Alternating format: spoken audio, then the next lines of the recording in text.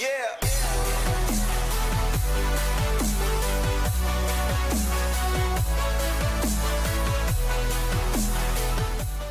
I guess I'm curious, at what point was there a shift in your thinking where you said, I remember reading your original book and you deal with a lot on that presupposition of naturalism. Yeah. At what point did that switch flip to where you said, okay, this is a strange territory to enter into, but I'm going to actually consider the supernatural?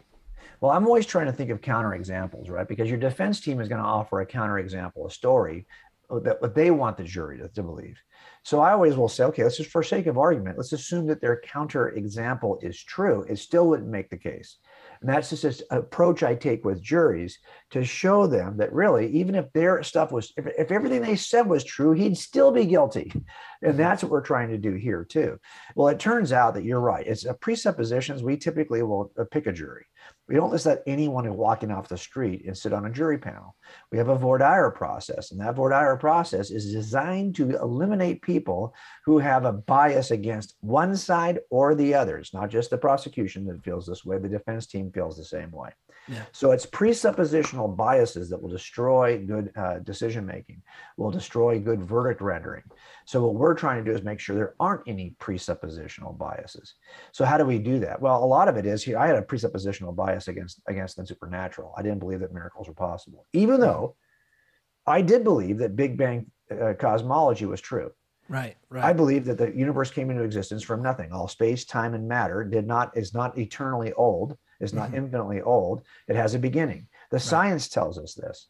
I think that is still the standard cosmological model amongst physicists, is that the universe came into being from nothing. Right. There was no space before space, time before time, matter before matter. Yeah. Well, that means you're looking for a cause that's outside of space, time, and matter. If that cause is personal, then the most extravagant miracle in the history of miracles is not on the pages of the New Testament.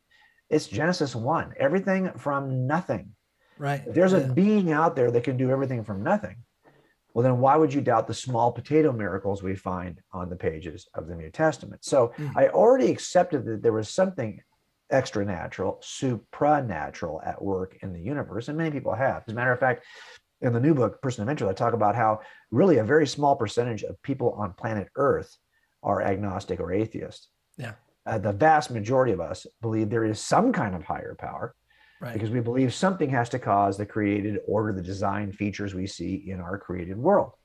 Now, I will tell you, though, just as a thought experiment, we talked about how, hey, even I told the defense team it's true, he's still guilty. Well, look at it this way. This is give you a thought experiment.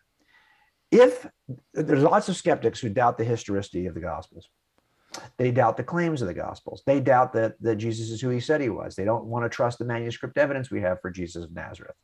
Now, I'll tell you this, if there was no claim in any ancient document in the New Testament claiming that Jesus was in any way supernatural, in other words, if all the claims of the Gospels were simply that Jesus was an ancient Jewish rabbi who preached some good sermons, that's it, like any other rabbi who preceded him and followed him.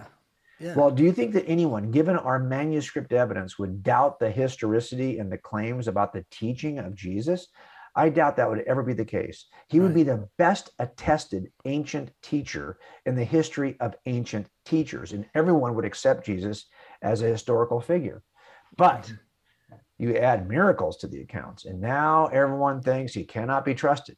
Nothing can be trusted. Well, what does that tell you? It really has less to do with the strength of manuscript evidence as it does with the presuppositional bias against anything miraculous. So you at least know where the rub is. To claim it's about the manuscript evidence, when in fact you would accept all of this as trustworthy, if not for the miracles, tells me it's not about the manuscripts at all. Right.